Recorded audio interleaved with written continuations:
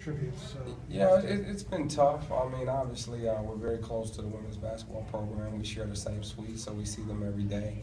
Whether it's coming into work, our players have great relationships with the team, and they spend time together as well. So, you know, we knew Shannise was pretty good. I mean, some of our players had personal relationships with her. They were really close and really good friends. I knew her personally, so it kind of hit home. Like when I heard like she had passed, I actually couldn't believe it. I'm still in shock to today. She went to Seton Hall. I went to Seton Hall as well, so I knew her. We got to really know each other this summer. So it just hurt, just knowing like she's a really good person, a real positive person too. She had like a real like whenever you were feeling down and you seen her, and she came in the room and smiled, it was like you felt better. She was like, "Hey, I'm gonna give you a hug."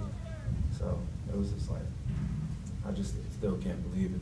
And all that, the largest margin of victory over a Division I opponent since January 7th.